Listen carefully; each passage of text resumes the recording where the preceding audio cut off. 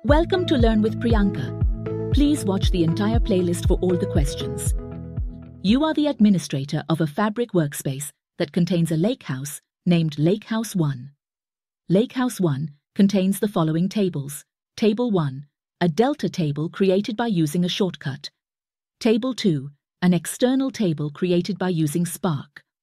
Table 3, a managed table. You plan to connect to Lakehouse 1 by using its SQL endpoint. What will you be able to do after connecting to Lakehouse 1? A. Read Table 3. B. Update the data. Table 3. C. Read Table 2. D. Update the data in Table 1. Read the question again and give it a think and check the answer. The correct answer is A. Read Table 3. Let's break down why this is the case. Firstly, since we are using a SQL endpoint, it's important to know that SQL endpoints are read-only. This means that options B and D, which involve updating data, are incorrect.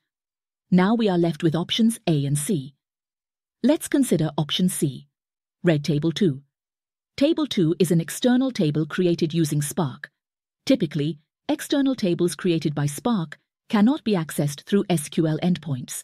Now, let's look at option A. Read Table 3. Table 3 is a managed table.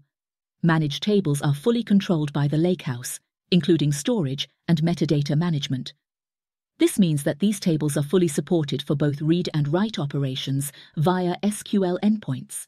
So, with the SQL endpoint, you can read Table 3 without any issues.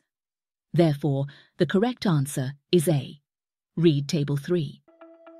See you with another question. Make sure to like, share and subscribe for more videos.